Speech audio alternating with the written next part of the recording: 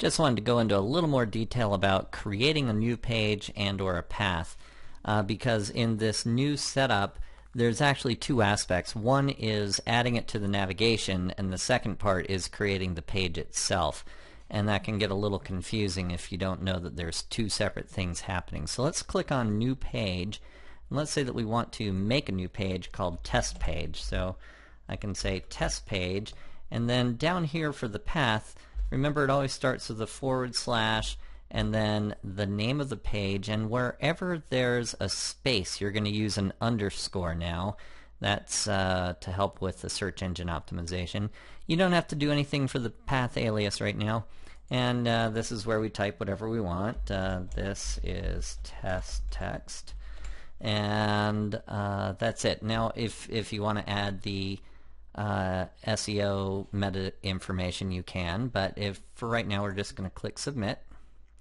Now that added it down to the all pages because it is part of the pages, but it's not in the navigation yet. So now we have to add it to the navigation. So I'm going to click on the plus here, and now from the page path I can select our test page and give it a name as it will display in our navigation. So if I want to say fun test for the actual navigation and click save, now when we go to the actual website you'll see under frequently asked questions here we have fun test, and when I click on it you'll see this is a test text. So the actual name in the system and the title do not have to be the same thing, and nor does the internal path. So I hope that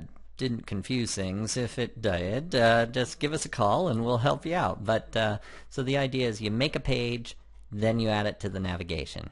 All right, have a great day.